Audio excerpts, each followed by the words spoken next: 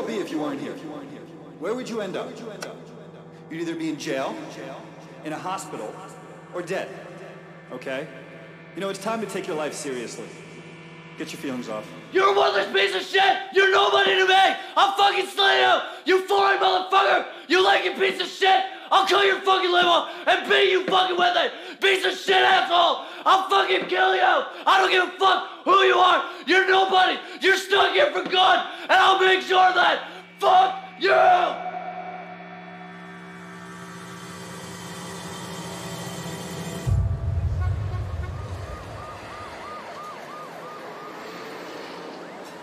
My parents tell me, they're like, well, next week we're going to look at boarding schools and just pack enough stuff, you know, for a week or whatever, and we're just gonna go look at like 2 or 3 different schools. So I was like, okay, cool, you know. Called my friends, I was like, oh, I'm gonna be gone for a week, I'll see you in like a week, you know, da-da-da. Packed like a bag, took all my music with me, because I didn't go anywhere without my music, left everything else behind, and I'm like, well, I thought we were going to Massachusetts. And my parents like, the plane is going to Maine.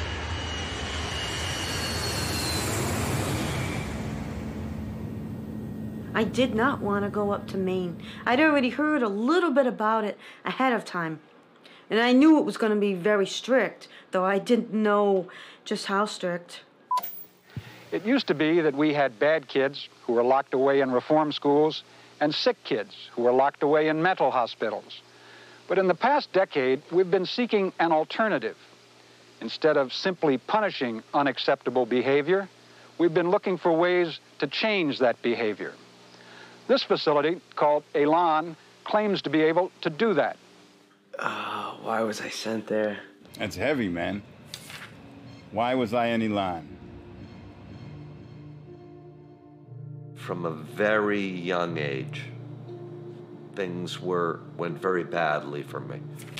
I was pretty angry and confused about a lot of things, and I was just like constantly trying to distract myself. So I was, you know, whatever drugs I can get a hold of, if that was what it was, or just not going to school. Freshman year, I'm trying to think, I put roaches in a girl's purse as a prank, pre-lunch, so she'd like open them and whatever. The school charged me with assault for that. Well, I was always in trouble with the law. When I was 8 or 9 years old, if you had something that I wanted, I'd break in your house when you weren't there and take it. I got jumped by a couple juniors. I beat the fuck out of one kid who started it, and they charged me with assault and battery for that. And then just a whole lace of litany of bullshit like that, pretty much. It was all the same, or like instigating a fight, or being involved in this. Me? Oh, well, you know, I mean, I could get laid, smoke a lot of bud, enjoy myself, have good music, like to go see the Grateful Dead. I know for me, it was pretty much about getting as fucked up as you could, dancing as hard as you could for as long as you could, and listening to music. Or I could go home, be to bed at 10 o'clock, get up at 6, go to school. You know, it was a no-brainer. It was just, you know, when you start at 12, they get kind of a little pissy about it. I started using drugs when I was like 13. I mean, if you consider marijuana a drug, like I was 13. I snorted coke when I was like 14 at some house party I was at. Prior to me going to Elan, I was mostly smoking pot and eating acid, drinking occasionally. Drinking was getting really dangerous and out of control. About a month before I went to Elan, I ran away off a home pass from a psych hospital and stole a bunch of beer out of the back of a restaurant, and they found me on a friend's driveway. While on lithium and Prozac, I drank all this beer and just basically passed out on their lawn. They thought I was dead. When I found out about Peter's heroin use, I was very scared for him. My mother came in my room, and my friend and I were shooting up. I ratted him out because I was that scared. I was going to buy bud for my girlfriend, and I was getting me Adderall for like tests and shit. I got pinched with that. I think it was like a quarter of weed and like a couple pills. And I was on probation at the time. So my mother called my probation officer, and I woke up the next morning and he was standing at the foot of my bed with a urine cup. Possession, intent to distribute it in a school zone. Fucking horrible. At 15, like caught like a class, whatever, and whatever, like possession, intent to distribute charge. Like that's what ruined me. It started when I was a kid at about 8. When my dad died, And I got slightly out of control with Mom and couldn't handle me and all that, I guess. And I ended up in one home. When they started sending me to group homes and foster homes and things like that is where I learned how to misbehave, and I learned about drugs, and I learned, because I didn't know any of that stuff when I was living with my mother and my stepfather. You know, I didn't run the streets, I didn't get in trouble, I wasn't truant, you know, any of that. It took me getting into the system to learn how to do those things. And you know, back then they really didn't have too many rules about what you could and couldn't do to kids, so, you know, it was rather abusive, you know. I was in the Connecticut Junior Republic. It was a boys' home. I was little, I was from Bridgeport, I didn't know them, they didn't want to know me, they wanted to rape me, they wanted to beat the shit out of me. And I escaped from there. Then I got into some trouble with the law, and I was sent to Longling. So all the bruises are showing up on me. What do you think? They didn't do anything. So you take matters in your own hand, you just get them all at once.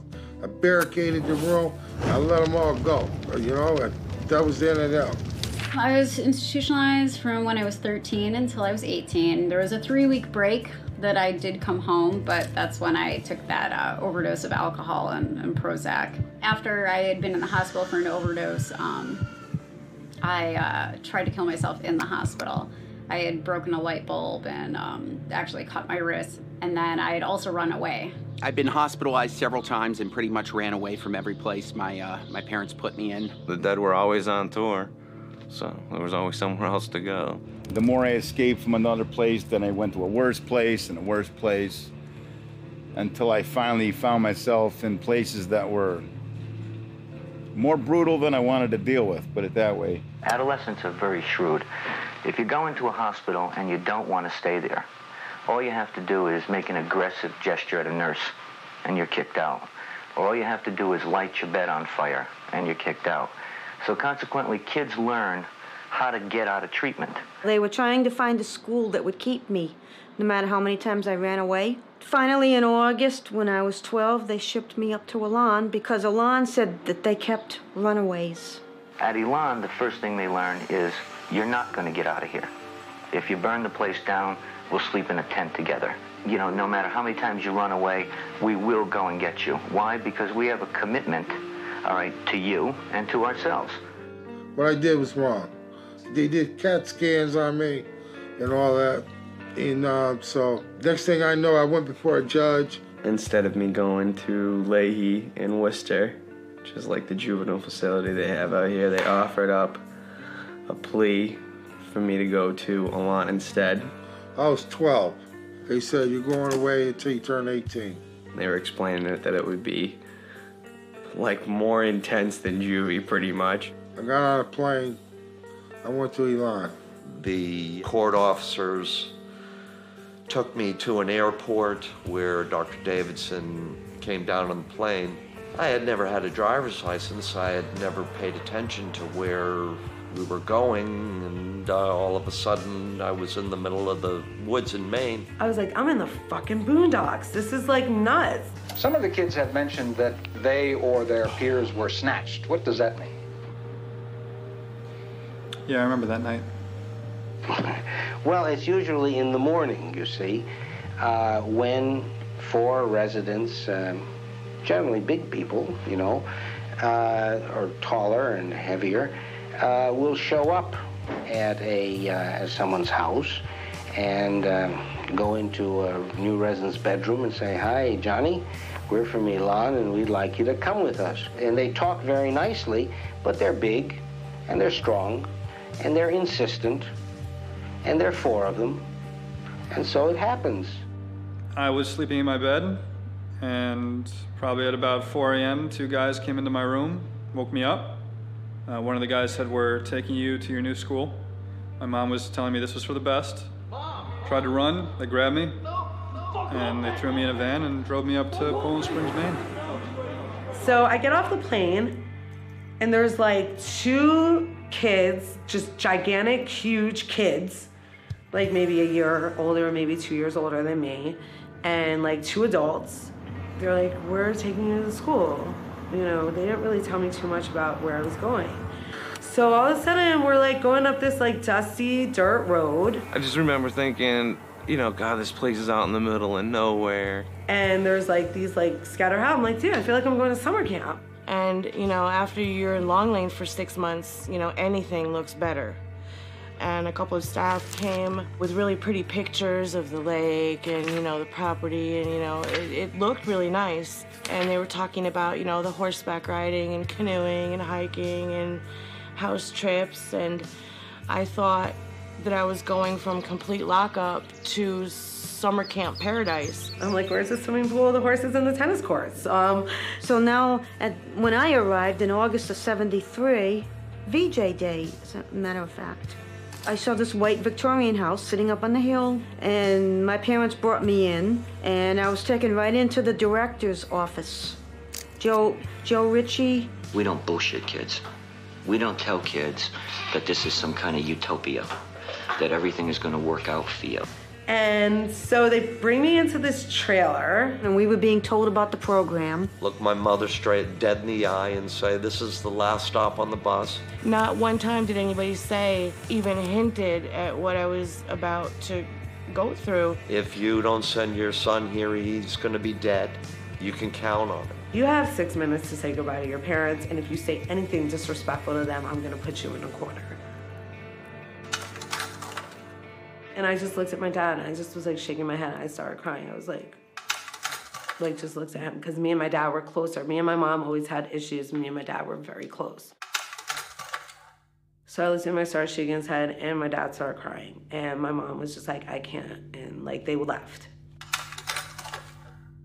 I couldn't believe they were gonna leave me there. But after a while, they did, you know.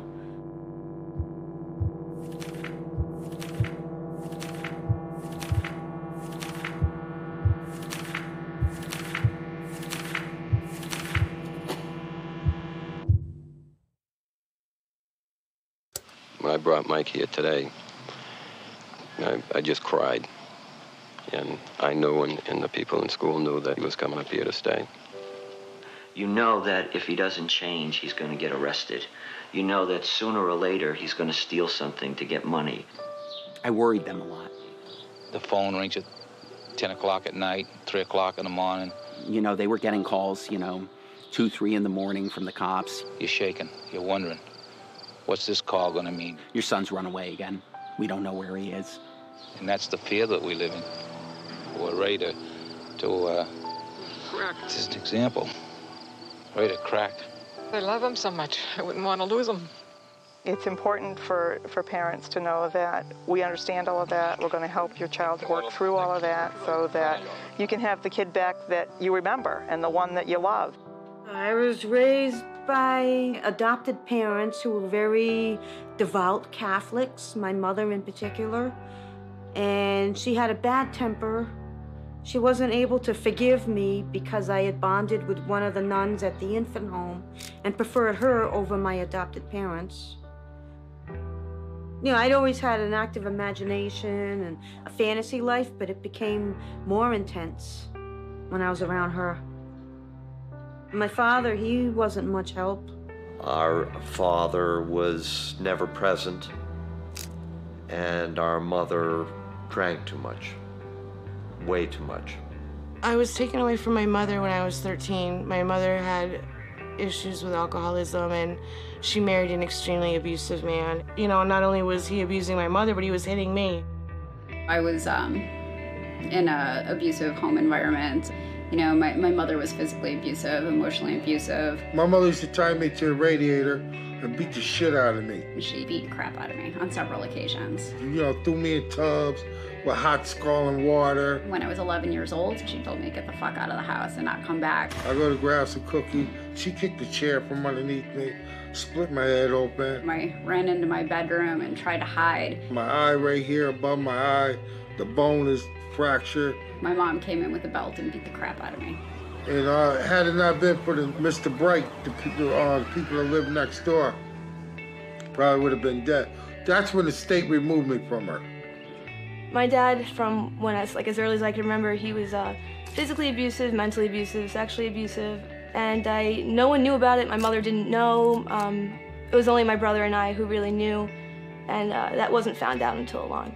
In my 17 years at Elan, I've seen a lot of kids come through the program who had some horrible relationships with family members, who all still love each other very dearly, but had really hurt each other and had really done some pretty self-destructive and destructive things to other people in their family. But it all got twisted, and it all got confused, and I think the trouble then is, where do you release this?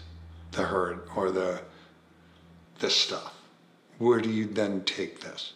Because the perpetrators aren't going to talk to you about it. Okay, so where do you take it? And I think for a lot of us that went through Elan, that I know, some things happened, and then parents needed to dump. That was their solution.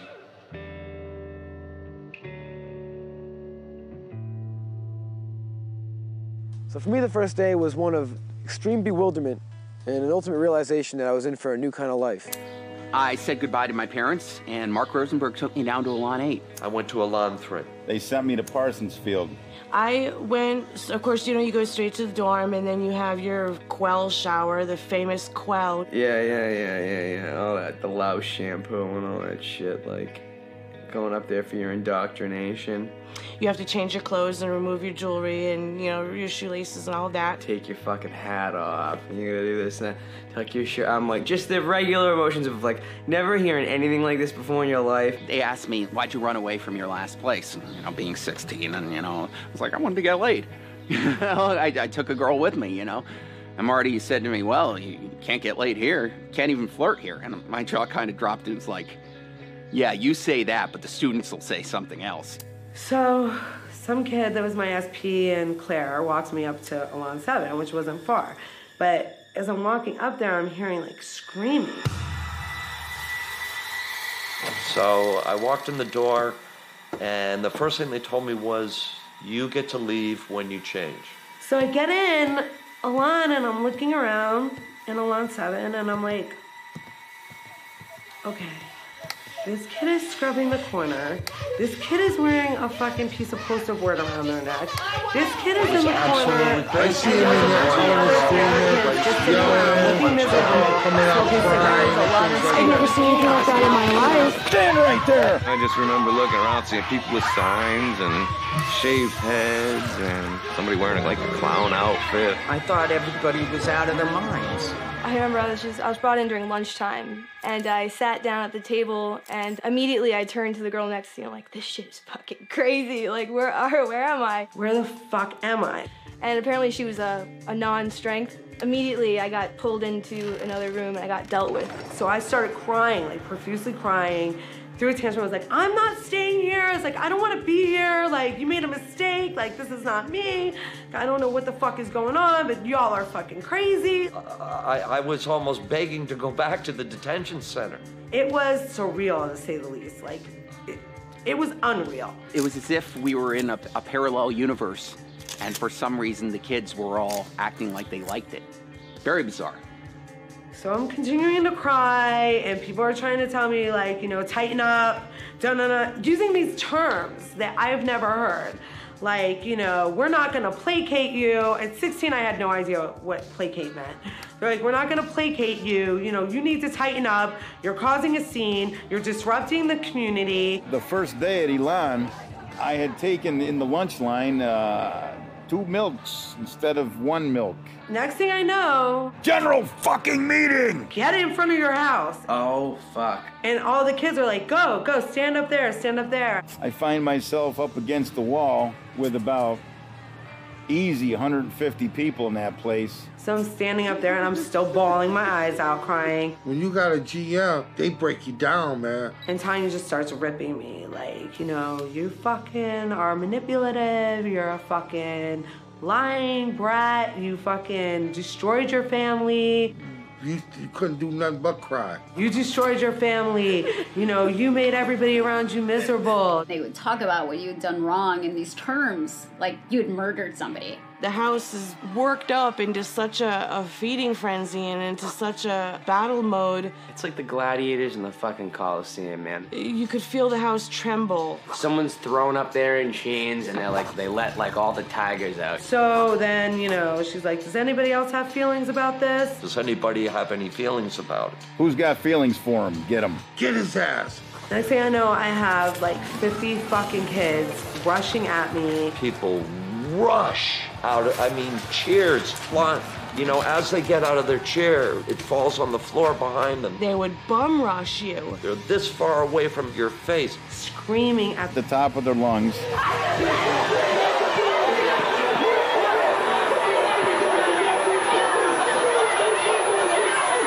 You fucking asshole. How can you do this? I can't stand. I'm gonna kick your motherfucking ass if I knew you on the street. You're a little mama's boy. You'd be sucking my dick, blah, blah, blah. Spitting in your face the whole time, and you have to stand there like this. When they finished with you, you were completely degraded, humiliated. You wasn't worth a damn. Thank you very much, everybody. Great to hear all of you.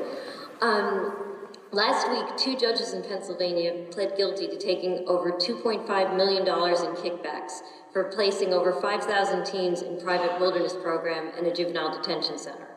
What's shocking here is not just the judge's horrific misconduct, but the fact that the same thing takes place all the time, legally, in the private placements we've just heard about.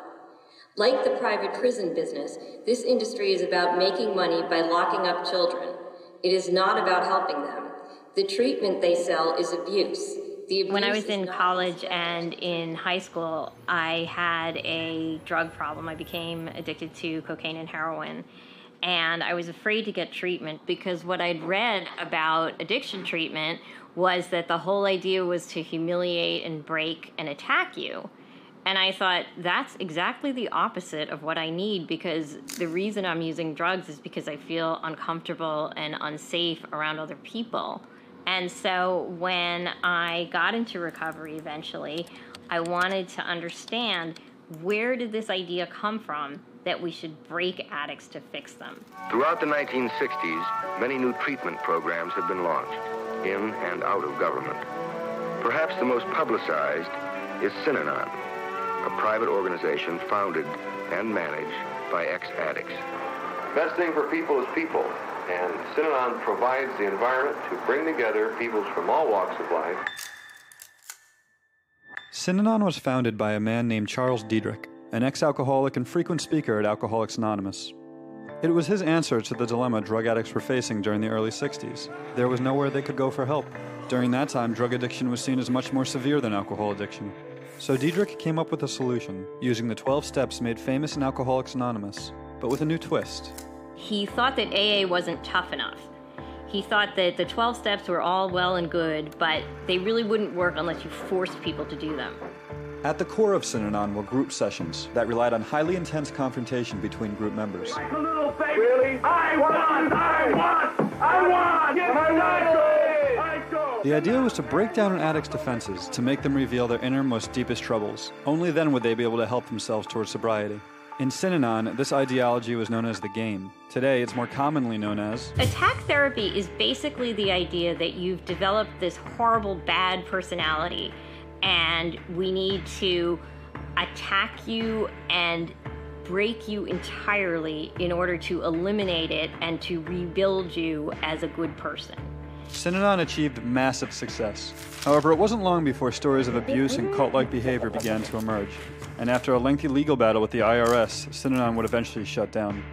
But not without leaving behind a legacy that is still being felt to this day. After getting massive amounts of publicity, a major motion picture, all the evening news, all the big media was saying how this is this wonderful cure, it spread to New York, where Phoenix House and Daytop were founded. Daytop Village is typical of the halfway house concept, where the addict is slowly eased back into society, one step at a time. Synanon evolved into Daytop and other therapeutic communities, and Joe Ritchie went to Daytop. The man who runs Elan is Joe Ritchie, himself a former delinquent and heroin addict. Joe came out of Daytop in like 67 or 68. He went through the program, then he worked for it. and ultimately wanted to found his own therapeutic version of Daytop. And then he was introduced to Gerald Davidson. Dr. Davidson was a Harvard-educated psychiatrist. And they went up to Maine. From what I understand, Maine had less stringent laws on who could operate and what kind of permits you needed. In 1970, Joe Ritchie and Gerald Davidson opened their first facility in the small town of Sebago, Maine. They called it Elan 1. And like Daytop, the program mainly focused on rehabilitating hardened drug addicts. It started out early, it started out drugs. Right. And most of the people were 18 and over. As a matter of fact, they were well within their 20s. Most of them were junkies, and Elan truly was their last stop before prison or death. And then they were convinced that they could take on other people. Runaways, a lot of runaways. Running away or being truant from school. Promiscuity. You know, girls that had gotten pregnant as teenagers. You're very violent offenders. You know, stealing cars, breaking into houses. Marty Maxwell was there. He was there for robbing banks. Mugging people. There were a lot of gang members. We had manslaughter. Held people at knife point. Pedophilia. Some kids I remember I had heard had raped people. Maybe half of the people there had been sexually abused consistently. People that had very serious emotional and psychological problems. There were a lot of kids there that had been put in every kind of placement center or treatment or whatever you want to call it that their state could possibly send them to. They come from mental institutions or juvenile detention centers. And Elan was the last place that they would send these kids. We started to move into autism. We started to move into Asperger's. After I'd been at Elan for a few years and I was receiving a general meeting, the director suddenly turned to everybody and said, "Did you know that before she came to Elan, she had been diagnosed as semi-autistic?" We started to move into, Murder.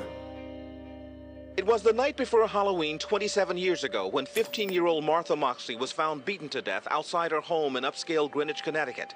Among the suspects, her next-door neighbor, Michael Skakel. Michael Skakel. Michael Skakel. Michael Skakel. A Kennedy cousin serving 20 years to life for a murder that shocked the nation. Skakel was convicted in the 1975 murder of his 15-year-old neighbor in Greenwich. It was at Elan, during group therapy, that Michael would allegedly confess to killing Martha Moxley. We got way out of our purview there. Way out.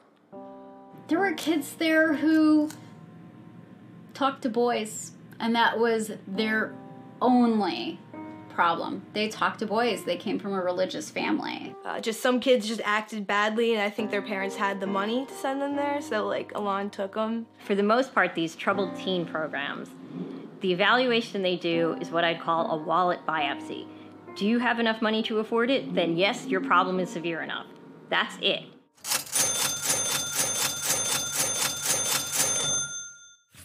By 2011, the annual tuition for 1 year stay at Elan, over $54,000. That's far more expensive than even the most expensive university education. Do you still think it's worth it? Yes, indeed. Could you tell me why? Well, what's the worth of a life? In January of '74, there was a major fire. Though up in the attic, this boy named Bert set a fire because he hated the place, and he knew that a lot of us hated it too. He knew that the neighbors hated us and wanted us out. So he set a fire, and because the old house consisted of wood, it just burned fast. After Elan 1 burnt down, operations were moved to a facility in Waterford. This would be Elan 2. Soon the main campus in Poland Springs was opened, and then a maximum security facility was established in Parsonsfield to house state wards and kids that were facing severe criminal charges.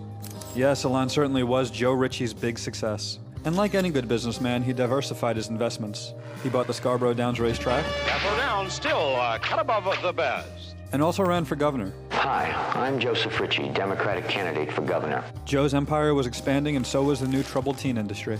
Parents, psychologists, and courts from all over the world were sending their troubled kids to Elan for treatment. The troubled teen industry has become connected, sometimes a drug rehab will recommend a wilderness program, and sometimes a psychiatrist will recommend these things, largely because they're ignorant of what actually goes on, and also because, unfortunately, professional treatment is not always so professional either.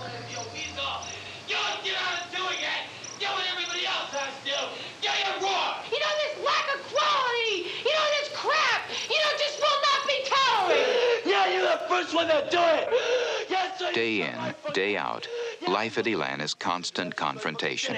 Yes, sir, it's your best unadjusted. Unrelenting pressure. I couldn't believe all the shit that was left on those things. Your feelings, your negative attitudes are broken down, dissected, torn apart. The idea is to change your behavior. The Elan program was twofold. In one sense, there were therapeutic groups, primal groups, encounter groups, a parent group. The other side of Elan was a functional working microcosm of the work world. Everybody had a job around the house, and everybody had to make the house, the society of sorts, to function. It was very Lord of the Flies. Yes, I've actually explained it that way to people I've known several times. That's the best part. It's the most ingenious fucking thing ever. You have the prisoners run the prison. It seemed like the patients therapeutized the other patients. It's great because everybody wants to move up. We all know we want to get out of this place. That's the only way that you can convince people to, like, I don't know, shut off like their real human convictions. You're disgusting in a way, man. Because everyone here is trying to be the exact opposite of what you are now, and you want to hold on to it. That's the disgusting part of it. You just better start being honest with us, man, because everyone here is getting pretty hostile. And I bought into the whole thing. I am going to do whatever they tell me to do, okay? I'm going to hurt anybody they want me to because I want to get out of here. Elan does things a little differently, more of an emphasis on integrity, honesty, accountability, wellness kind of a model rather than a psychiatric or illness model. And the kids often don't know they're being therapized, if I can use that word. Each Elan house functioned through the collective work of 5 offices. The service crew were the janitors, the kitchen crew handled the food, the business office filed paperwork, the communications office brought news from the outside world, and the expediters enforced security. Each office was managed by a specific hierarchy of positions that each resident had to work through in order to graduate the program. I remember when you came in, you were non-strength and you were a worker. Everybody went into the service crew first, and you were a worker. Let's go, John. Elan residents are taught to obey authority. They're made to work at menial jobs, to do what they're told to do.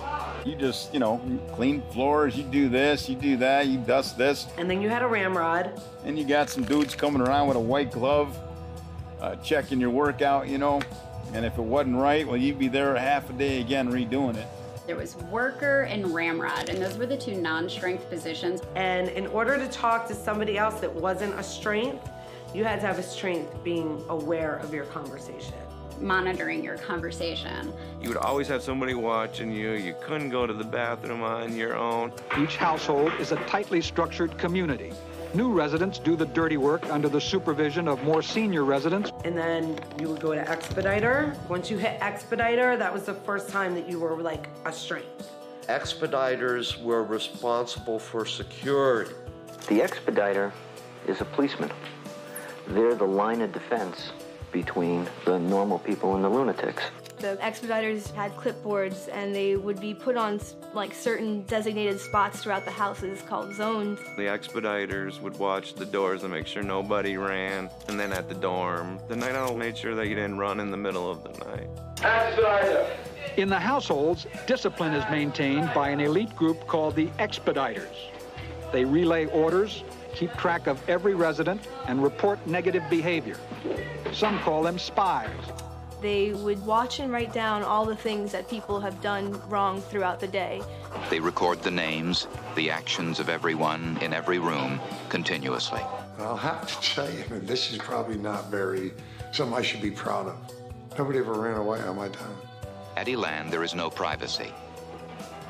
Incoming mail is open. Outgoing mail is read and censored. Telephone calls are monitored. Every conversation is subject to eavesdropping and informing. And then, was it department head from there? And then it was department head. A department head was basically when you first became a manager. Department head of the kitchen crew. Easy bread. Easy bread. And then you would go to Shingle. Shingle was the head of the expediters. Michelle, take dining room zone. Rachel, plug the top zone, please. I'm pretty sure I was a Shingle for like a fucking year and a half. And then you had coordinator. Coordinator of communications. I loved being COD. COD stood for coordinator on duty.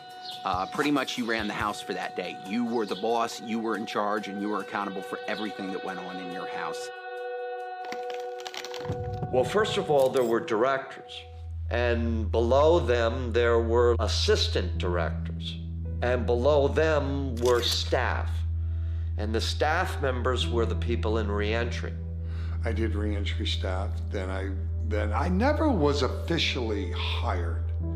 It was a job for them until they went home or decided to stay.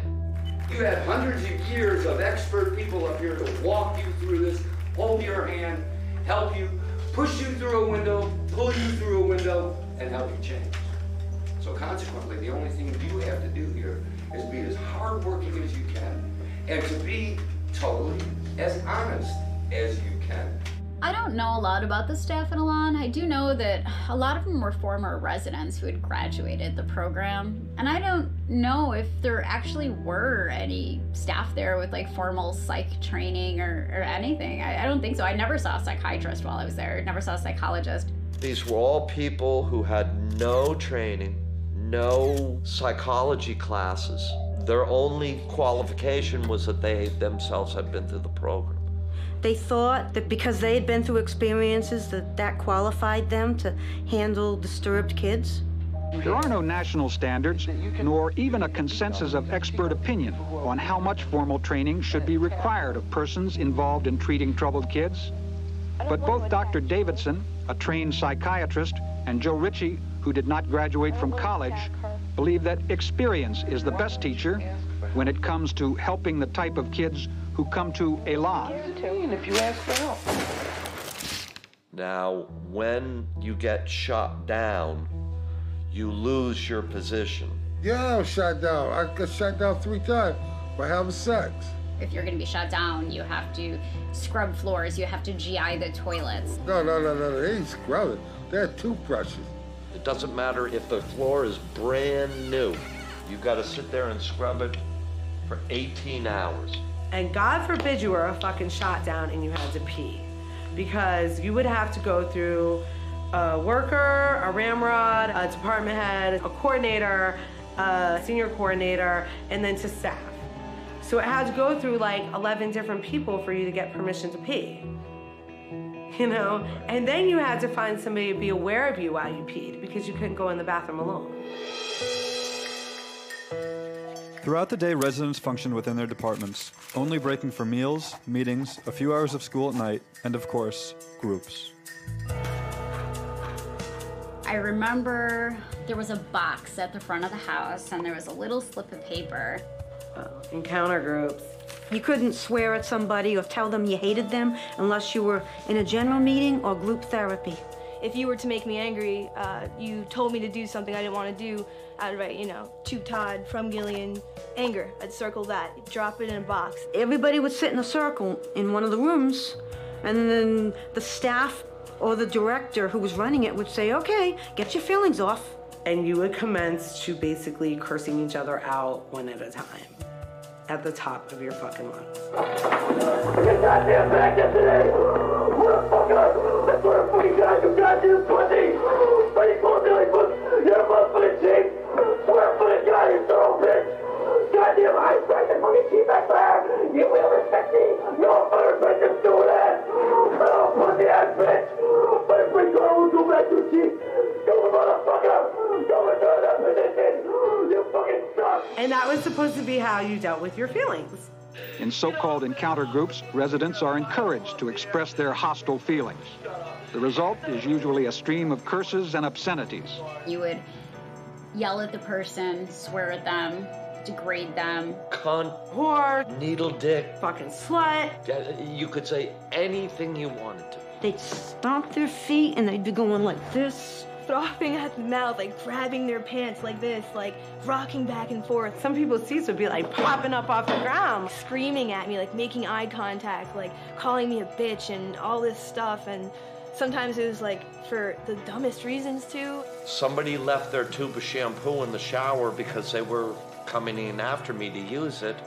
I had no idea, it was right there.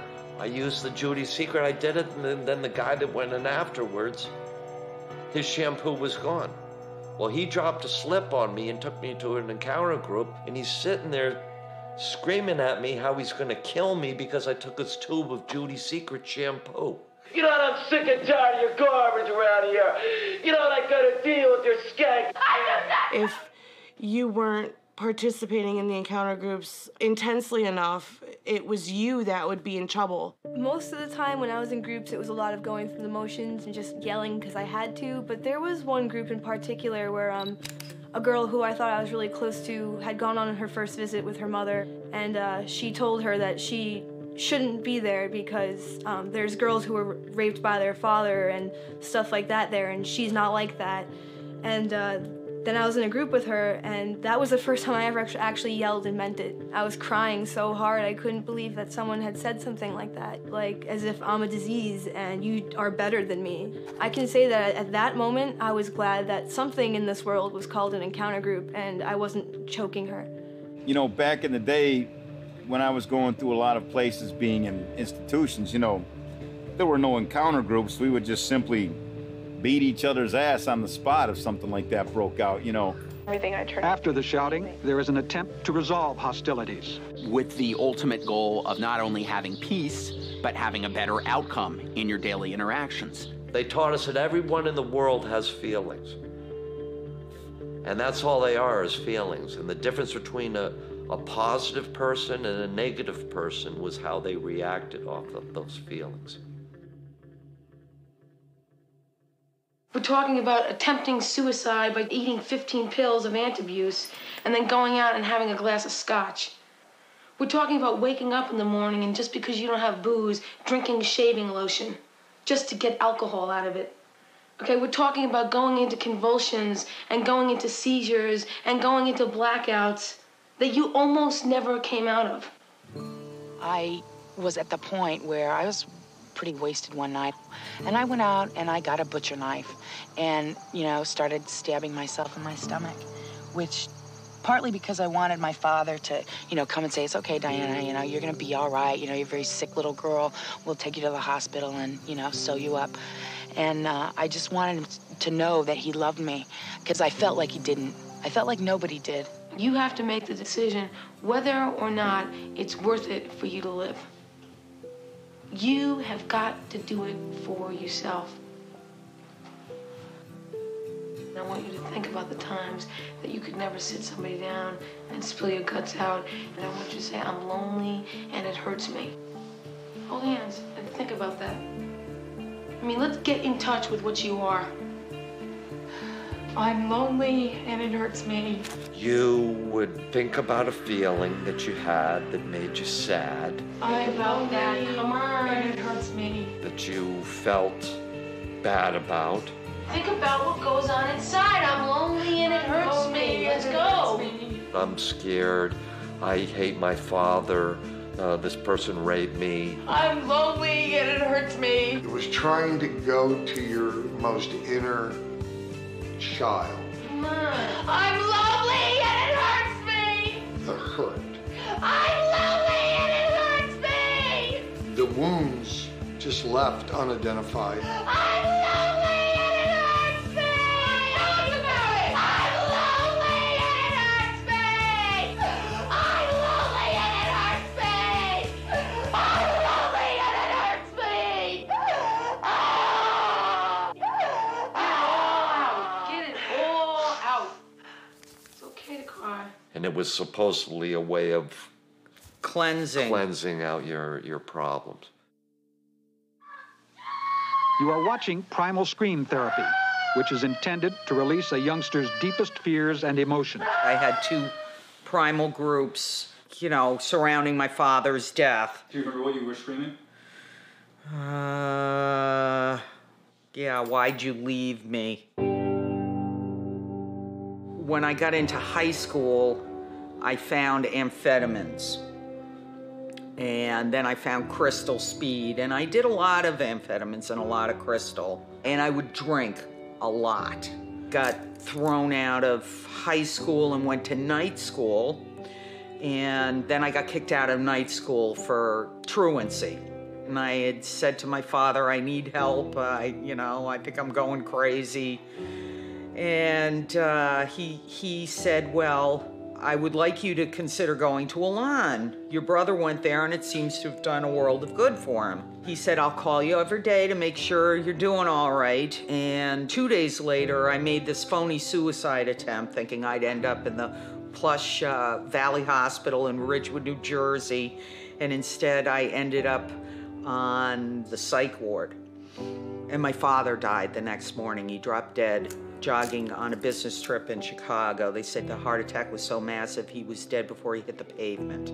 So I felt so guilty about having made that suicide attempt and thinking, well, that probably contributed to my father's heart attack, which killed him. And my mother wanted me to go to Elan, and I'm pretty sure Peter at that point was advocating for me to go there as well. So I went to Elan. We are in a structured environment where these kids, you know, may not know like how to have things organized, don't know how to keep like anything on time, how to do something. And this teaches them to live in an environment where there's actually discipline. Along with their job, every resident had a set of daily responsibilities. Dropping slips was one of them, and then there was the incident book. At Elan, there were 3 cardinal rules: no drugs, no sex, and no violence. Breaking any of the 3 cardinal rules meant severe punishment. But then there were rules for everything else. And this is where the incident book came in. The incident book was something controlled by a shingle expediter, someone who you could kind of compare to a police lieutenant or captain. You had to be careful what you said around everybody because people were encouraged to tattle on each other all the time for every little thing. Students would book each other or hold each other accountable for breaking the rules. They would say to the shingle, I want to book an incident. They'd say on who, for what. You get booked for goofing. You could be walking around with a shoelace that's untied. Not doing your chore correctly. Let too many cigarette butts collect in an ashtray. Because I was the house fatty, I couldn't sit through a meal without being booked by 10 people for eating too much. This was my favorite. Stealing a pencil, but stealing a pencil isn't stealing a pencil. Stealing a pencil is like a pencil was on the ground and you picked it up and you didn't make a fucking announcement on the pencil to let everybody know that you were taking the pencil because you didn't want to take those 2 extra steps to raise your hand and make an announcement and find out whose fucking pencil it is before you pocket it. You have now committed a crime in the kingdom of Elan. The shingle would come up to you if you were booked and say valid or invalid. Your explanation had some weight, but not a whole hell of a lot. You know, the injustice of it was guilty or innocent, you usually got dealt with. If it's an injustice, deal with it. Knock! Who's out there? Come in. I was dealt with a lot on a daily basis. I mean, God, I could knock 20 times a day, 30 times a day. You say knock, person knocks. They'd say, who's there? And you'd say, Julie, and they'd say, come in! You'd walk in, you close the door behind you, and you'd stand in front of 4 other residents, and with your feet shoulder-width apart and your hands at your sides. And they would say, you know why you're standing there? You're stealing a pencil.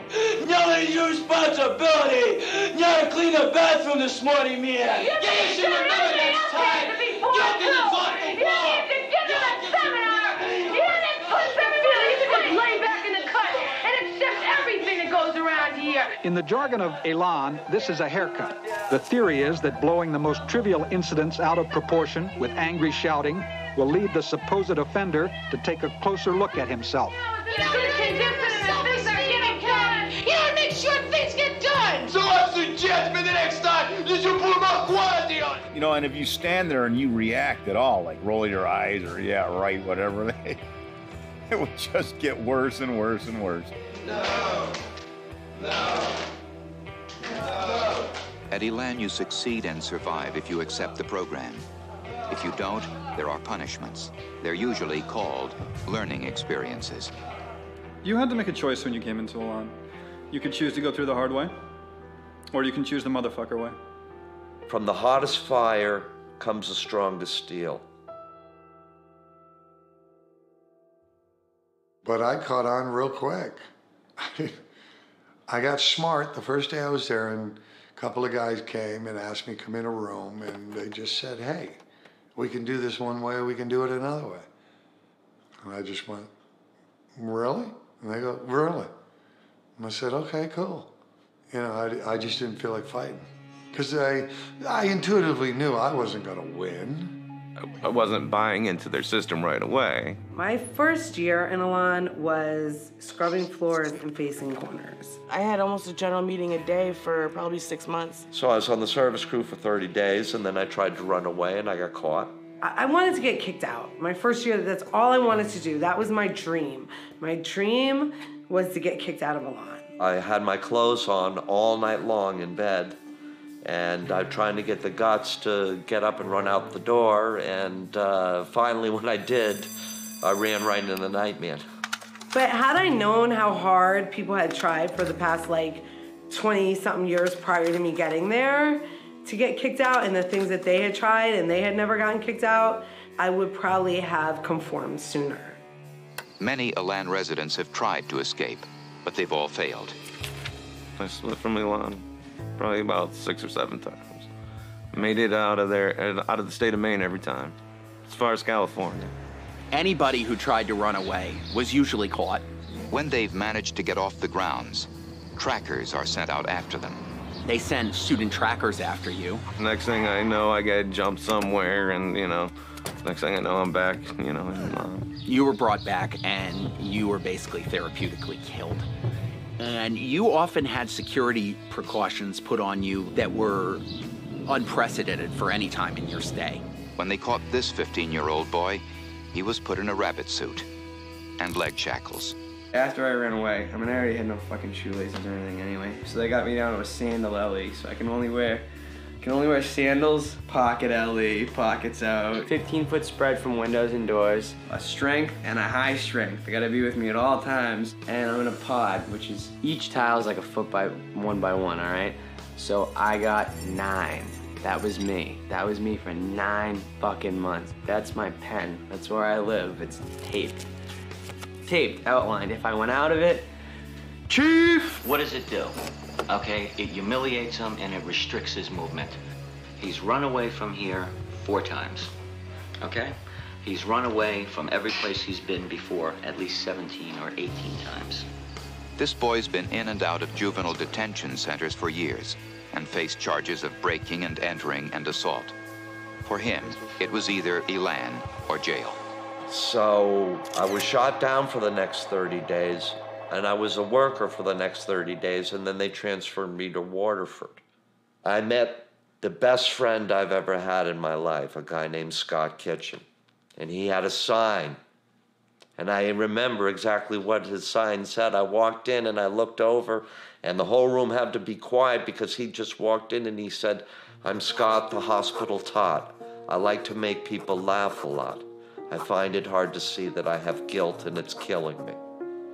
Residents are made to wear signs for days, sometimes weeks, bluntly spelling out their problems and failures. You would have to stand up every morning at morning meeting and read your sign. Hickory dickory dock, responsible I am not. I fell asleep like a little sheep, ask me why I'm a dummy.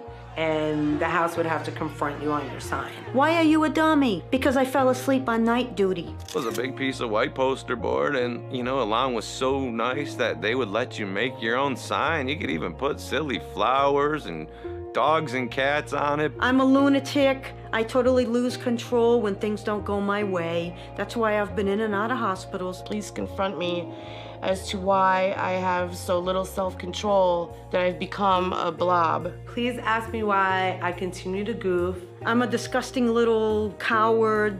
If I continue to take everything as a joke, I'm gonna end up dead. All I have in the future to look forward to is getting raped in prison.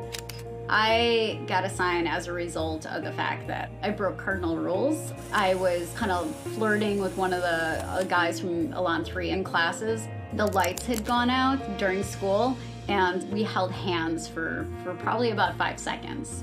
And they kept telling me that I had guilt, and I had no clue what they were talking about. Guilt was basically any behavior you engaged in contrary to Elan policy that was not found out, that you carried with you. Elan was very big on making you feel guilty. Every couple of weeks they would say, have you copped to your guilt? You know, when was the last time you copped to your guilt?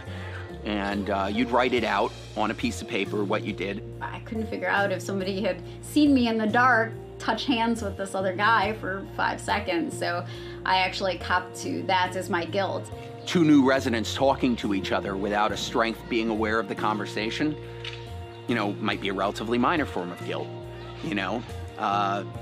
Kissing someone on the back stairs, you're getting a general meeting.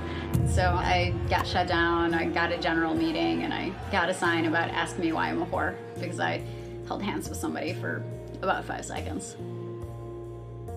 I remember this poor girl named Jennifer.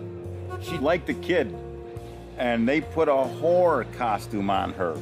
Oh, costumes. Every morning she had to get up in front of the whole house, dance around and strut like she was a whore, and sing this song. How do you tell somebody that had been sexually abused since they were 4 years old that they're a whore? They call me Flamin' Jenny, 'cause I'm hot for many. I'm the hottest baby in the house. And when it comes to loving, I'm the human oven. I'm the hottest baby in the house.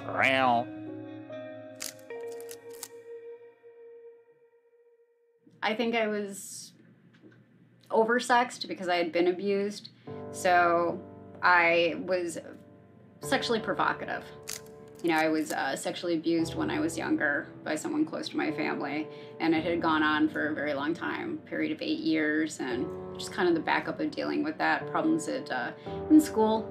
I had entrusted to a friend that I was being sexually abused, and that friend got mad at me and decided to spread it around the school.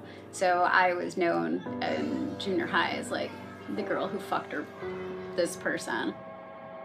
I think that I just wanted out. I just wanted everything to be quiet. Yeah, say it to the right now! Yeah, you better start being honest around here! Yeah, because nobody around here! Yeah! They used to put people in some humiliating costumes. Me and this girl were dressed up as the Bobbsey twins. Our hair was put up in pigtails. We were very immature and we used to act up, and they wanted to humiliate us. The costume would always suit the person who was put into it. You know, my subject was terrible with the math. If you didn't do well in it, they make you wear this big dunce cap. If their behavior is deemed infantile, they're made to wear diapers over their clothes and to carry rattles. I don't know how I was being a baby, but I guess I was. You know, I had the bonnet and the big rattle. Denise Hubbard, she has syphilis. And they made her wear tampons in her hair. I thought that was downright disgusting. Why would they do that? Because she has syphilis. That was their way of treating her. Take my buddy Kevin Hicks, for instance. Roland. He pulled a couple stunts, and they put a costume on him. Oh, I was out of control. And so I was shot down. I was in Parsons Field. We had a morning meeting, and I said, I think that we should get a house dog. Elan 3 has a beautiful golden retriever, and wouldn't it be nice if we could get a dog, you know, for the house? Next thing I knew, I was getting a general meeting for suggesting that we should have a house dog, and it was determined that I should be the house dog. And I was not allowed to speak. I was only allowed to bark once for yes, bark twice for no. I had to walk around on fours. For my dinner, I was given a dog dish. Plus, I had to do tricks. They would teach me tricks, and I'd have to do these tricks on command. Jennifer was mummified. They wrapped this like white bandage tape all around her head, leaving an opening for her nose so that she could breathe. And then a leash was put around her neck so that she couldn't run off on her PO, personal overseer. I drew a picture of that among a lot of other pictures.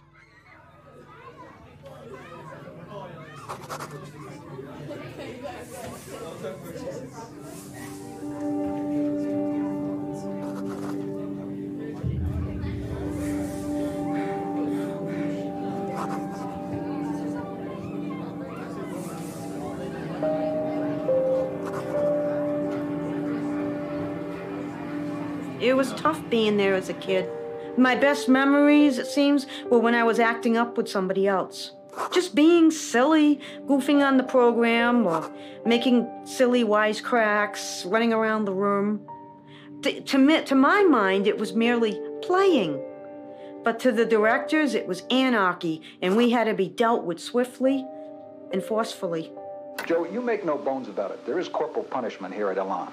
Tell us about it. What are the stages it comes in? Who's it administered by? Well, it's administered by the kids, first of all. Corporal, it's a harsh term. Do you remember Kim Freehill? Kim was from a wealthy family in Long Island. After she had only been there a month, she had lice. And I think that episode really hit her hard. You know, all the females, we had to wash all our clothes, put the pillows in plastic bags, and everybody had to get quelled again, and I'm sure it was mortifying for her. And after that, she just started kind of unraveling.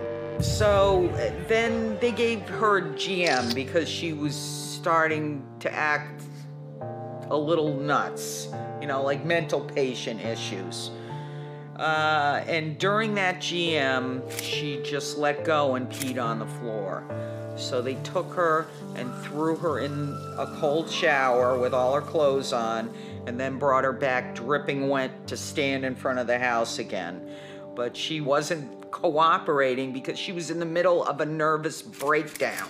So they spanked her. That's one resident spanking another resident, and it's done with a ping pong paddle. For the first 2 years that I was there, they would spank with a clipboard. Clipboards, hands, anything, you know. Usually a person won't get spanked more than once or twice. Usually when they use a paddle, they may have 4 or 5 people spank a person like 3 to 5 times each. They'd have the students lined up, 5 or 6 of them, and they would each have to take a turn at paddling the wrongdoer.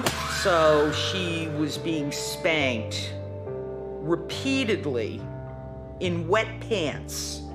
Well, when they spanked me, I mean, they didn't have to spank me, so I turned black and blue. Simple as that. I mean, that was just one time after another. I was so sore I couldn't sit down. Kim had scabs that had to be 3/4 of an inch thick on her rear from being paddled. Oh, yes, it was painful. I had to learn fast to hold back my tears because I thought, I'm not going to give them that. I won't look weak in front of them. Better to look angry. You know, I would cop an attitude instead. Even if that got me in more trouble, it was better than giving them my tears. They thought I needed it because I supposedly was a terribly big baby. If you're going to act like a baby, you should be treated like a baby. So after hours and hours of this GM, which was horrific GM, she was like just gone, just catatonic. There's no federal regulation on these places, and the state regulations are very weak. Nail salons are more regulated than guys who come and kidnap your kid at 2 in the morning. The treatment we saw called for isolation. And that they're more regulated than facilities that lock up kids and are allowed to physically punish them. They couldn't talk to each other. We have had a completely dysfunctional Congress for a long time now, and there has been regulation that has passed the House twice, but has never really gone anywhere. So, you know, the chances of getting regulation through this Congress are pretty low.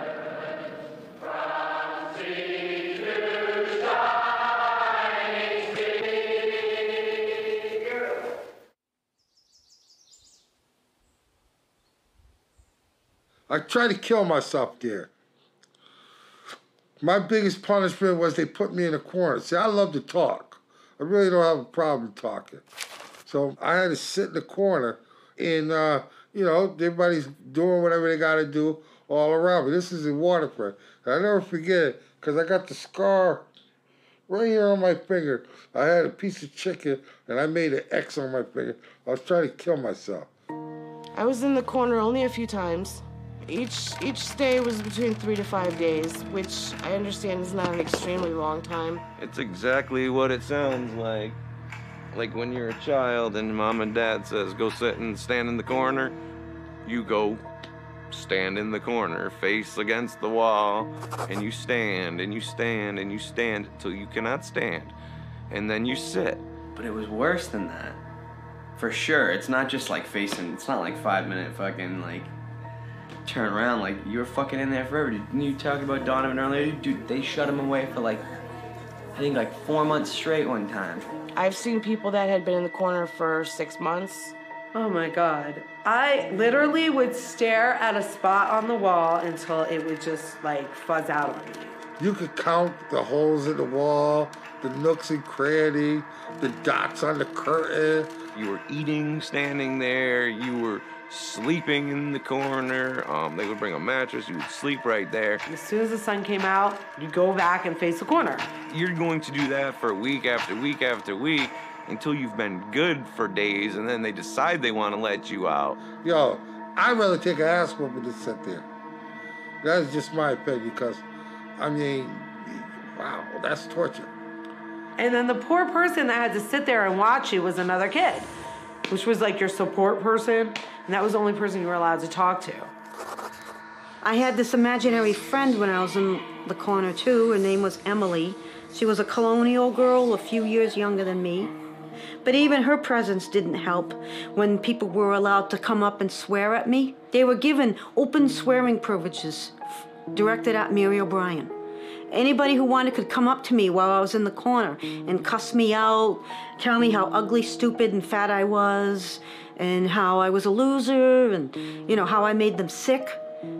It was so humiliating that I used to make her go away while they were doing that, because I didn't want her to hear me being called all those names. Duck in a Raincoat is full of scandal. News Center's Sharon Randall tells us about it. The book begins in Port Chester, New York, where Richie grew up, and takes the reader down the sometimes bumpy road of Richie's life. The opening of Elan, his lucrative drug treatment center, the mysterious fire that destroyed the clubhouse at Scarborough Downs, a failed run for the 1986 Democratic nomination for governor, and of course, the famous lawsuit against Key Bank. You know, when you first meet Joe, and you're a street kid like me, and let's make no mistake, I grew up on the street. I hung out in Providence, I hung out in Cranston, and it was, anyway, there were a lot of Italians, yada, yada, yada. So Joe, there's no mistaking who he is and what he is. He was cool, he was confident. He always had a lot of money. He had a Rolls Royce. He was eccentric. He had a mink coat. He was extremely grandiose. If he walked in the room, you'd want to stand up to greet him. He was the man. He ruled everything. And so he was Italian. Key Bank had cut off Richie's line of credit because of rumors he had ties to organized crime.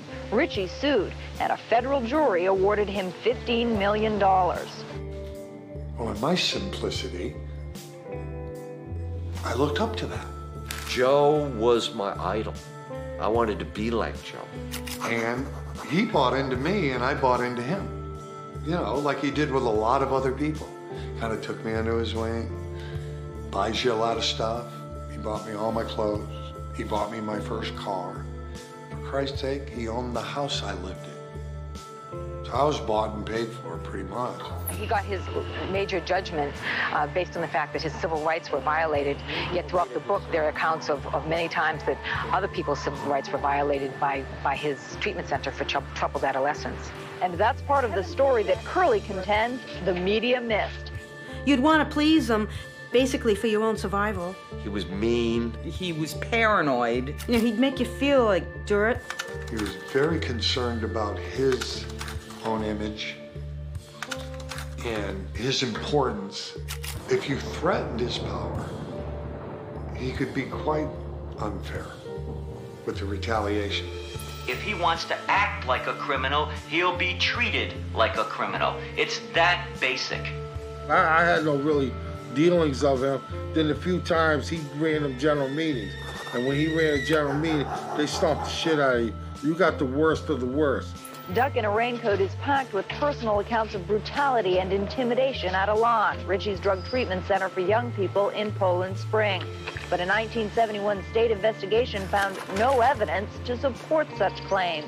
If Joe is so bad and so dirty, why hasn't anybody been able to make anything stick to him? Because he's very good at what he does. What he does, according to Curley, is cover his tracks and dupe the media. He has money, which certainly makes people credible in the United States of America. But, you know, how he made that money, you know, is some of the things that are questioned in this book.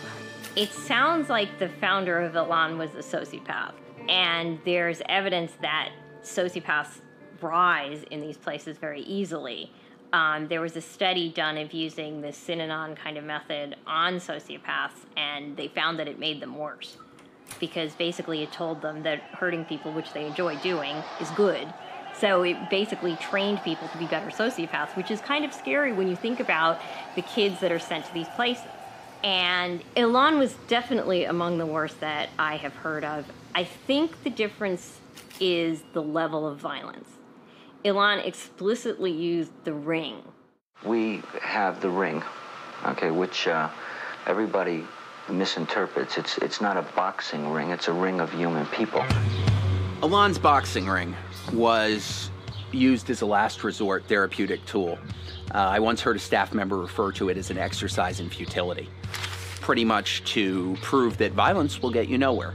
The ring was used for bullies. If you went in the ring, it's because you physically threatened somebody. Any kind of violent action resulted in the ring.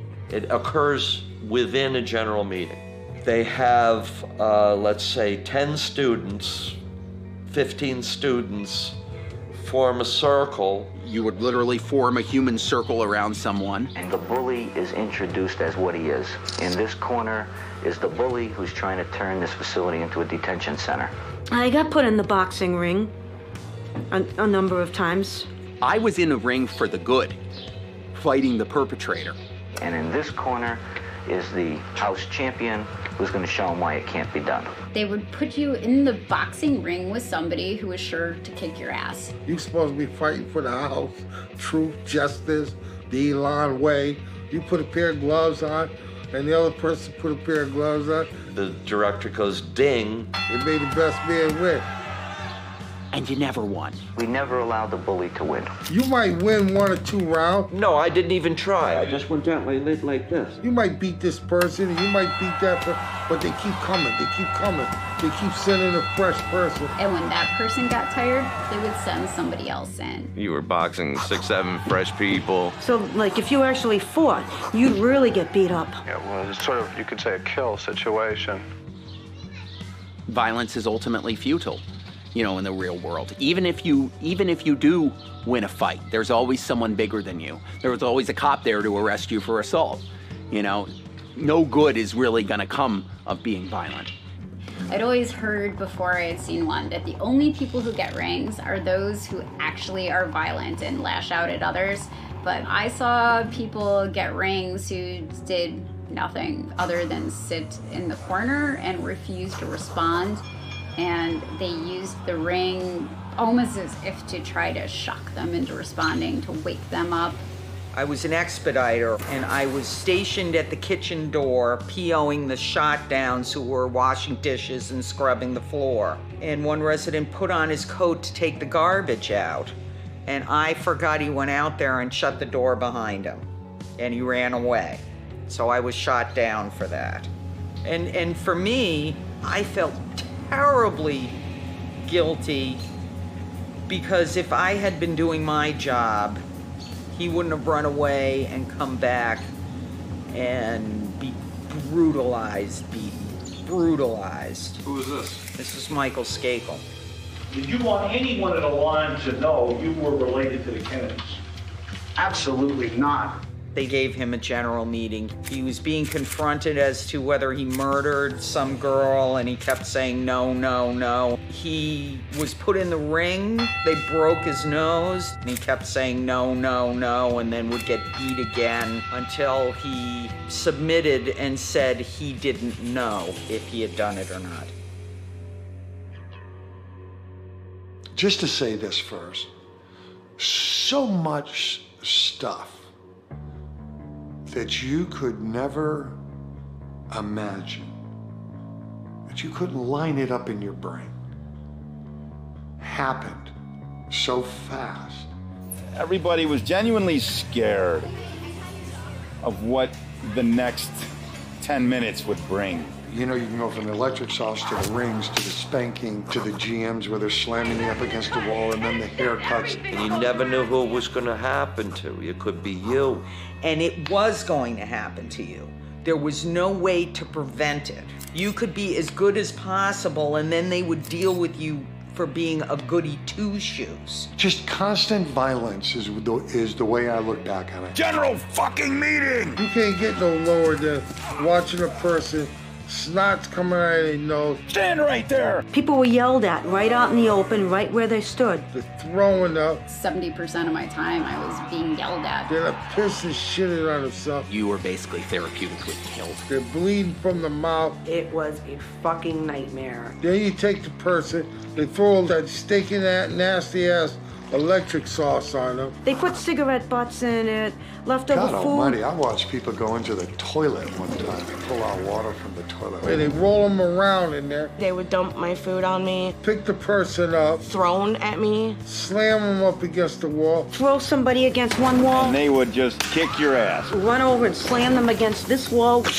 Blood everywhere. All the while screaming at them. And the only sound that you And then could they'd hear slam them was against the this person wall. screaming for his life. I need some fucking Thorazine. It's insanity. Everybody runs up there. Scream and swear at you. I'm 16 years old. I have to deal with fucking mental patients. Taking light bulbs and cutting themselves Kids hundreds drinking of times. fucking bleach to get fucked up so they can get out of here. Students can't escape here. They would just break you down. Throw you back in that same shit all over You again. would sit in the corner. You would stand in the Your corner. clothes ripping off. And they'll have general meetings where you get spit on every day. Slam you against the Now, wall. if that is robbing him of his dignity, and that's all you would do, and robbing him of his freedom, And repeated it a couple times. then yes, I'm guilty of it. you give. I'm going to hurt anybody Too they want fucking me much. You quit. to. You broke me. You stop. You still think it's worth it? There was some real life, like, bullshit and turmoil. There's no way that that can get, like, sugar-coated at all. Like, that is... It wasn't every day. It was, like, 3/4 of the fucking existence there was outrageousness and, like... 15-year-olds should not be hog-tying and, like, zip-tying 17-year-old kids. Anybody could know that. Like, Dominic should not have had to fucking break fucking two people's arms to get attention, you know what I mean? Like, throwing chairs into walls and shit, like... And if you are a normal person with enough self-control, I remember one thing I always did. I was like, I will not act out. I will not do that, because as bad as it sucks and as bad as it is whatever, I was like, these kids are just doing their fucking job because they want to get out of here.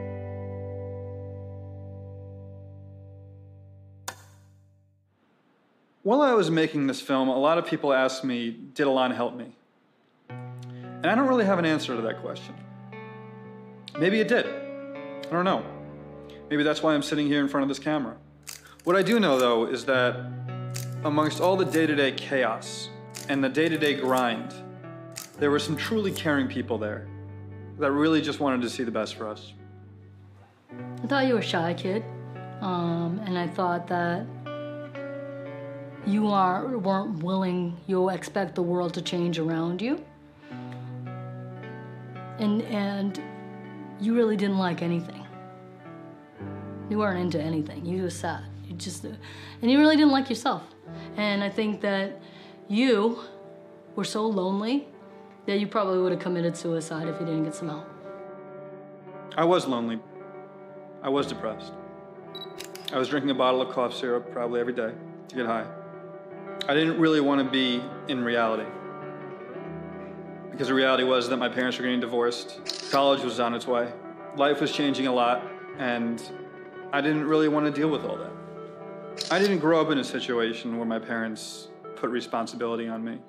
And in a way, Elan taught me a lot of the things I didn't let my parents teach me. Self-discipline, honesty, integrity, getting in touch with your feelings. I always just blocked them out. But I thought that you were nice. And I thought that we'll figure something out. We'll find something that he enjoys, and then we'll build on that. What'd you think of me? I thought she was kidding when she said her name was Missy E. I thought she was like making a joke about Missy Elliott, but she was really funny. I thought I would like her, and I did. What did George Bush get on his SATs? A rule. I was honest and funny, and I was straightforward. I call it like I see it. Where you going, Ben? This bathroom's always a mess, so let's stay hands. All right. Did you hear me ask you a question, Ben? Huh? Did you hear me ask you a question? Yeah, so I talked to Russell. The kitchen crew didn't save any. What'd you ask me? The kitchen crew didn't save Do you have to use the bathroom? Is that what you said? No. Then find a seat. Why don't you grab your GI bucket? I'm not really afraid. That's why I'm doing this interview. I really am not afraid. I do care. That's why I stayed there for 20 years. I was invested, and I would bring it. And I would bring individual attention. I paid attention. My technique is, if you talk to me, then I listened. If you bothered to write something, I read it. And then if I found something that we had in common, I would sit there and bring it up so we could relate. And then maybe develop some trust, so at some point, whether it would be, you tell me one of your biggest secrets that you never wanted to tell anybody. Were you ever able to confront your dad about what he did? At the end, when they realized that my mom had caught on that I had already graduated high school and that I wasn't supposed to be there anymore, she was gonna pull me out. And that's when I was like, listen, this is gonna be my last chance to speak to him with people here to help me out if, this doesn't go well. And so they gave me the phone call, and Missy came with me, and I called him. He's from Chile, and I called him there. I just asked him why. I just asked him why he lied about me, because he told my mother that I was a drug addict and I was a liar and that I was just making things up. And he was just like, why would you say that about me? Like, you know how much I love you. Why would I raped you? He wouldn't say it out loud. He would just spell it out. It was very strange. And he just pretended to be innocent like he always did. And it was just, at that point I just realized, I was like, listen, have a good life. And I just hung up, and I've never spoken to him or seen him since. How does that feel? Great. That I was able to walk out of there not bawling my eyes out like he had hurt me. It was over, and I felt better about it. I didn't enjoy some of the stuff there that went on. As far as rings and general meetings, they were never fun. You know what I'm saying? But I think putting things in labels like wrong, right, good, and bad is unfair. Yeah, the ring was wrong, but I was always up to run a group. Some of the people, all those people who have their shout-outs for how horrible, they got to release a lot of pain too, you know what I mean, in those rooms. With a trusted group, dealing with really private issues, that's something many kids never got to do, and many people will never get to do. And so I think that some of it was so brilliant, it was ridiculous. My first director didn't believe in the ring, spankings, costumes. His thing was, if it got to a point, he brought you up to his office, he sat you down. You could talk for an hour, or you could go into his office at 7 o'clock at night and not get out of there until 7 o'clock in the morning. So he talked to you? Oh, Mr. Friedman talked to you, but you wanted to listen. About 2 weeks before I left, I was in a special group with my sister, who was in Elan 7. And my sister told me that she thought I'd be successful in the outside world. And I said, well, successful how? Go through a hard time, maybe smoke some pot and come out of it? And I got asked by Kate Hawkins, the social worker there, is that an option? And I didn't say anything. So clearly it was an option for me to go out there and smoke a little pot and come out of it. And she said to me, Pete, you better not pick up a joint out there. Some people can handle it, you can't. I'd like to also remind you that alcoholism is a progressive disease. You pick up where you left off. Now, I hadn't heard that since AA meetings about 3 years earlier. So when I heard that, it just brought me back, and I was like, okay, that option's off the table. And I've been sober since the day I left. God willing, I'll have 21 years in October. Elan diploma, in recognition of the growth that she has achieved. There's no doubt that Elan had a role in changing a lot of people's lives for the better. It would be unfair for me to say it didn't. But in the end, when you look at the bigger picture, the damage that Elan caused far outweighs the good. Elan claims its graduates are now leading happy, productive lives, that they're staying in school, going to college and working, that drug use is way down, and criminal involvement cut by more than half. It claims that 2/3 of all its former residents are now leading productive lives. That figure has not been scientifically verified. But parents of some former residents dispute these claims. When Rhode Island parents complained, the state investigated and found that of 117 former Elan residents from that state, 70 had been arrested, and that one is serving a life sentence for murder in South Carolina. There's absolutely no evidence that this does anything other than produce post-traumatic stress disorder, depression, and in some cases, a brief period of compliance. A lot of people will tell you, it worked for me. I can't say that 12-step program saved my life because that's what happened to help when I ended up getting into recovery. I mean, I can say that, but the reality is that I don't know that. That's an anecdote. And even if it's my anecdote, and I believe it very strongly, it's still an anecdote. And if we're going to say that addiction and mental illnesses are diseases, then we have to have medical standards of evidence.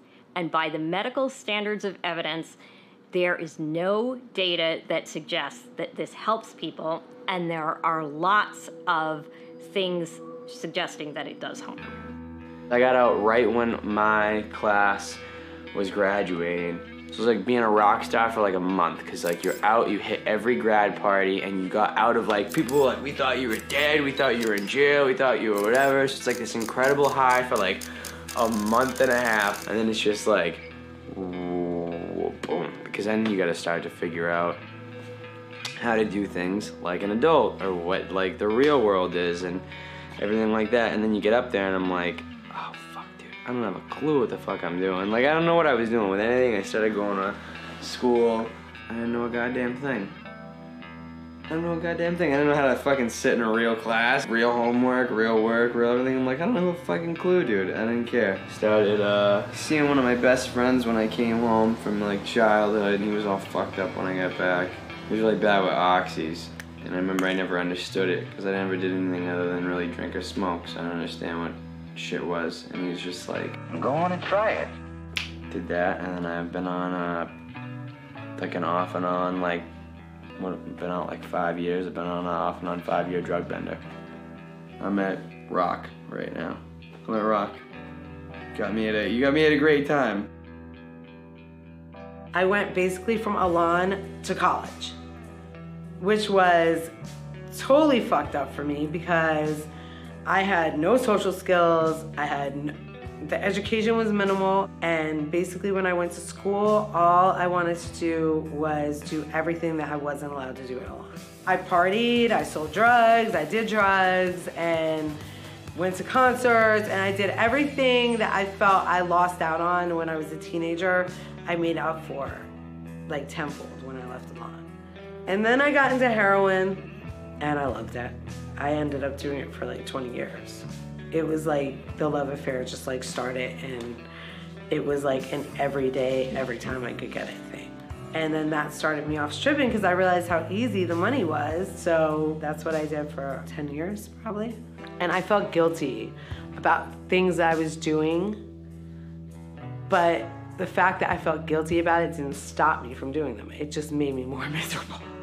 And it just made me want to get high more. It made me want to do whatever I could do to get away from like the way that I was made to feel about myself while I was there. Because I was really made to feel like I was like the biggest piece of shit on the face of the earth, and I was always just gonna be good for nothing.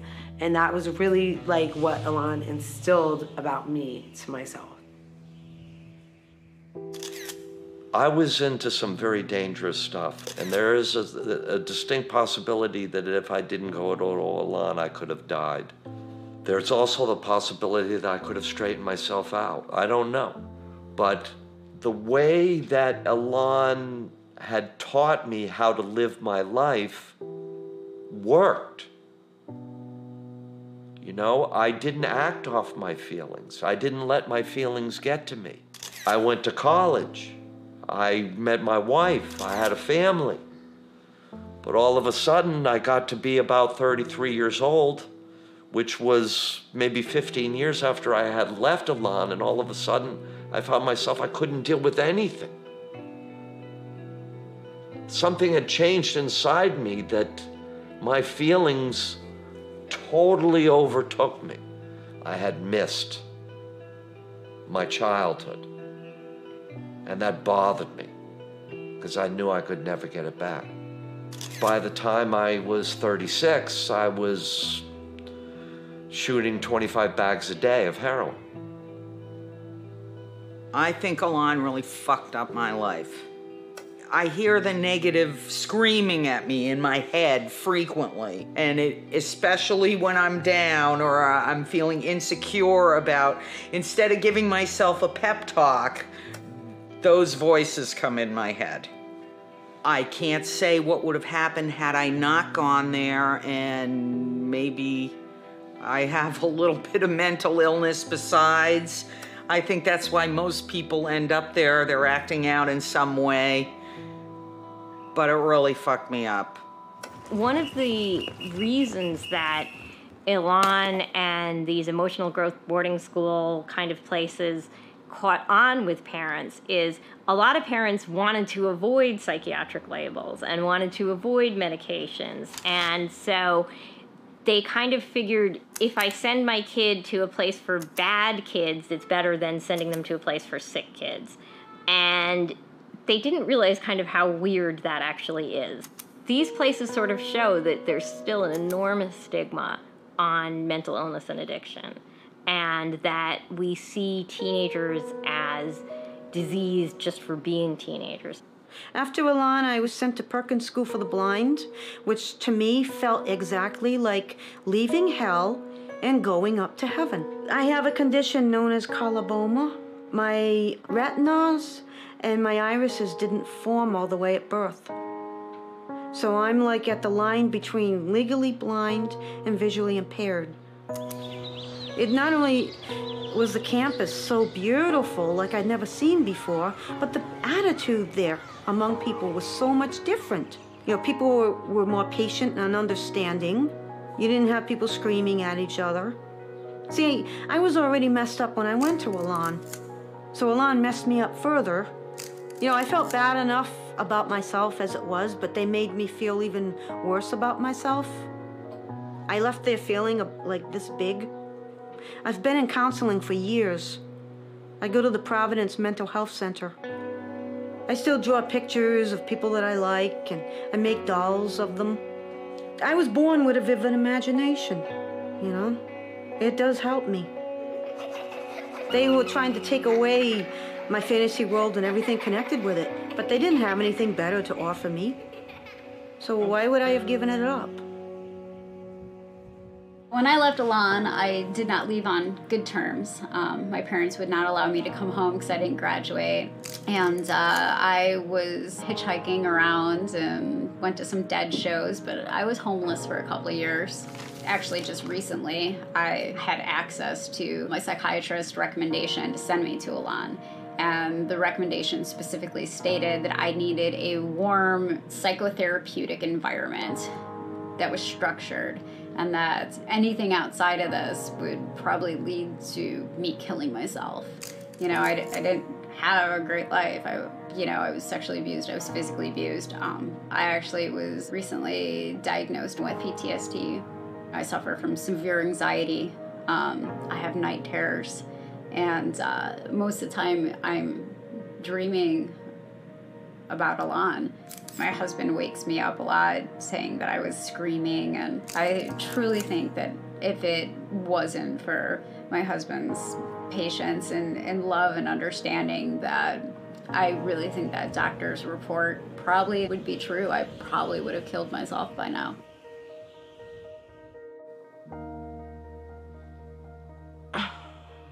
I'm intelligent enough and I've seen enough in the world to know that once you go to a needle, the only thing after that is death. So I'm sitting there and I've got my bags lined up and I'm ready to do my ritual. Because it's very ritualistic, you know, to prepare your stuff and get everything set up. And it's almost, the process is almost part of the whole addiction. But I'm thinking to myself, Kitty, you know better than this.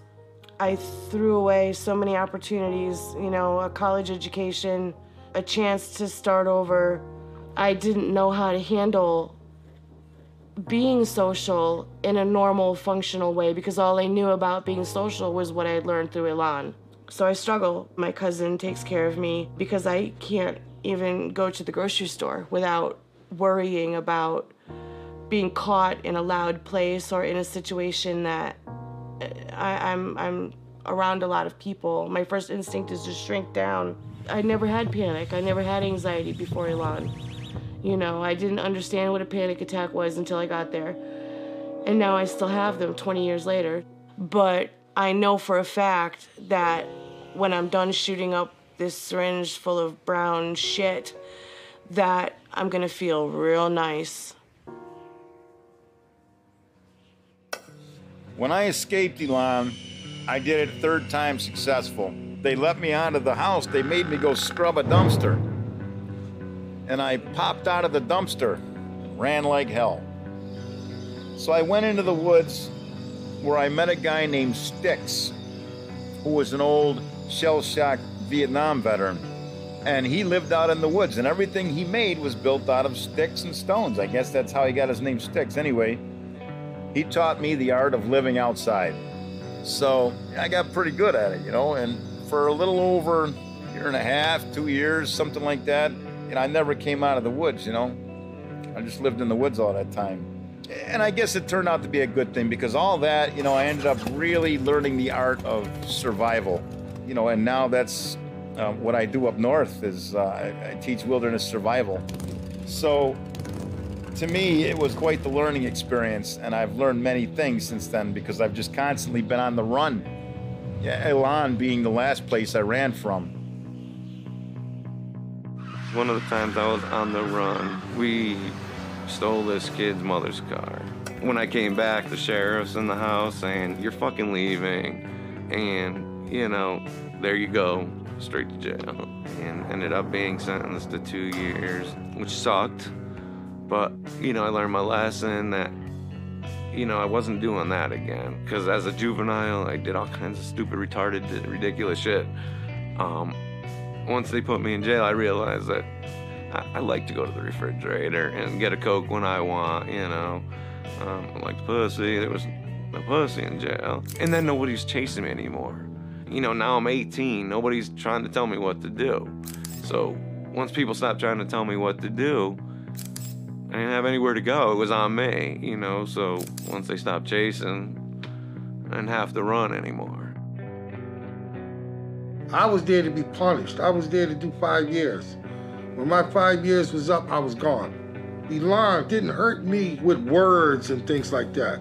Those have no bearing on my life. Because as far as I was concerned, I had no home. I was already being abused. I was already in the street. You know, you wasn't hurting me because I couldn't make a phone call. Had nobody call. It didn't hurt me because Christmas I didn't get no present. Had nobody give me a present anyway. I had no one to say Merry Christmas to anyways. So it didn't hurt me along those lines. It caught me other ways. It caught me because I got no education. I didn't learn anything along those lines. It didn't prepare me for the day when I turned 18 and they sent me to Hoosick School up in New York. I was in a school, I couldn't read the books. What was I gonna do? And I started drinking. You know, I got arrested a couple times. They sent me to Honor Corps. But then next thing you know, I started committing assaults. I started robbing people. You do what you have to do to make it. My stomach growled. I see somebody walk down the street. You do what you gotta do. That's dinner. You know, it's nothing to be proud of or anything like that. A grown-ass man has to rob somebody just to, you know, to eat. But that's what I did. I'm glad I worked at Elan. You know, I'm glad I met you all. It's like you were my children.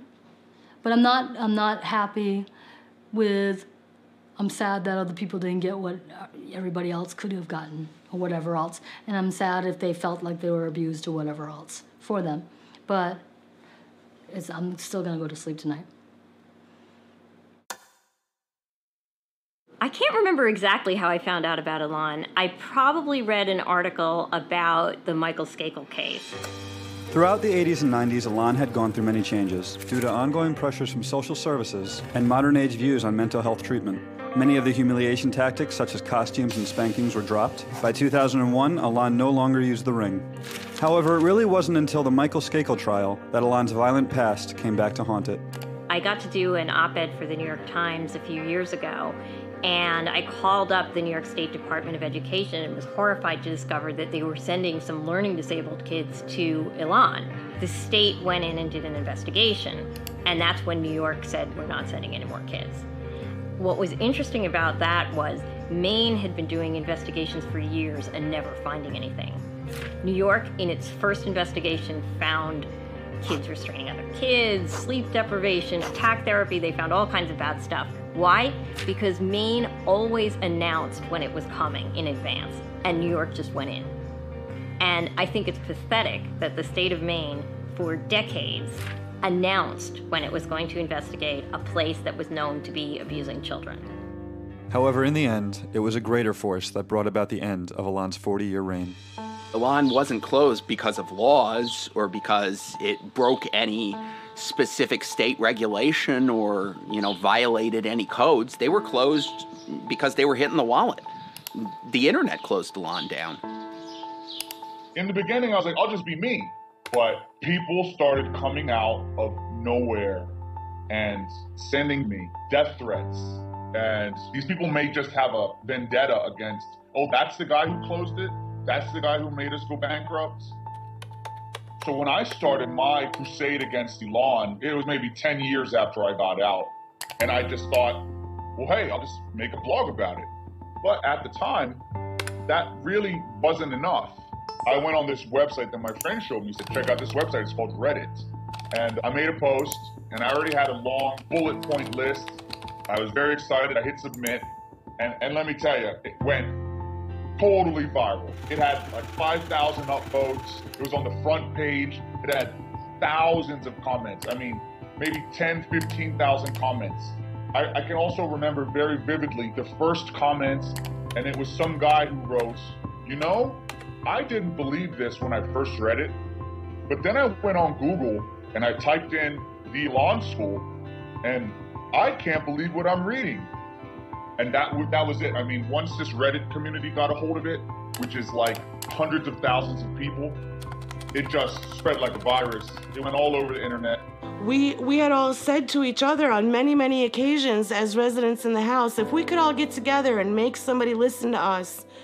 But we didn't have social networking. We didn't have emails. We didn't have the internet. We didn't have all these things. But now with the internet and parents who are considering sending their kids there, they're going online and Googling Elan and seeing all these former residents who have nothing good to say about it, or most of them don't have anything good to say about the place. And that was it. That was it for Elan. And a lot of other alumni helped me. People insisted on being heard, and people wanted their story told, and people wanted is the truth. A sense of justice. So in effect, we shut them down.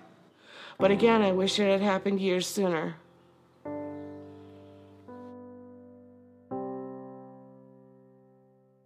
So looking back, would you have left Elan when you had the chance? Oh, yeah.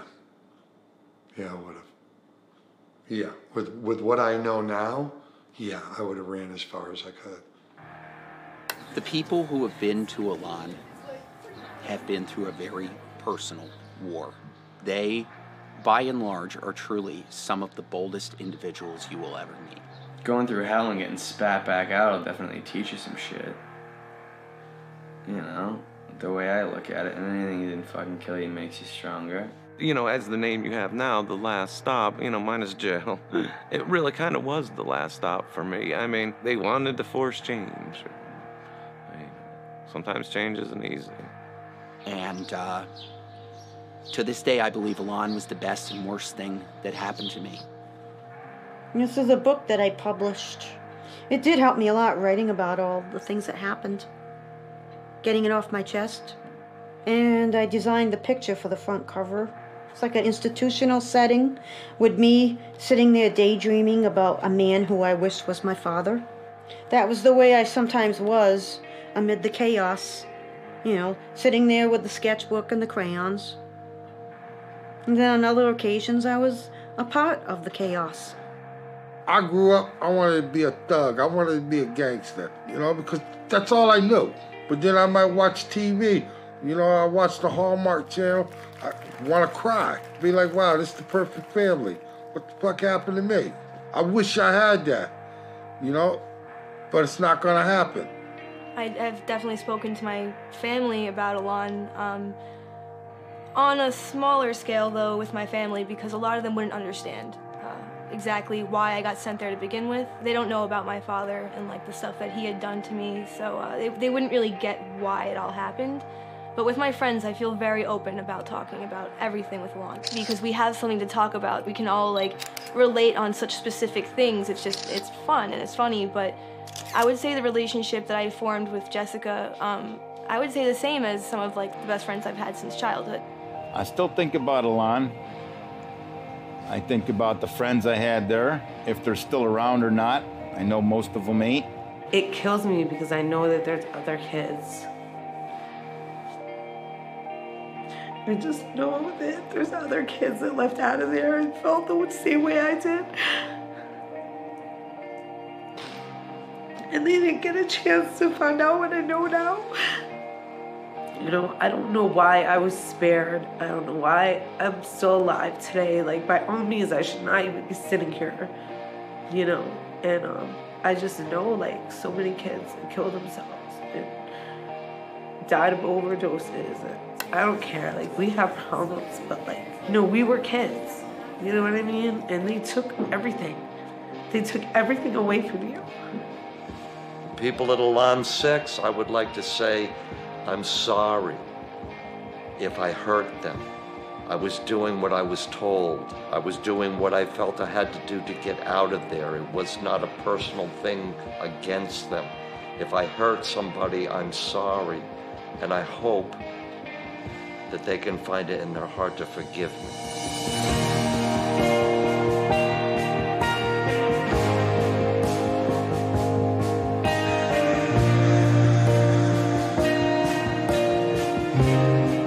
I'm hoping that there will not be any more troubled teen industry. There's always been this sort of thread since Sparta where, you know, we can make tough people by putting them through tough things. But that doesn't mean that we should traumatize people. I think that everybody wants to be heard, especially teenagers, but they also need to hear. Is there anything else you'd like to say? That's probably all I'd have to say about that.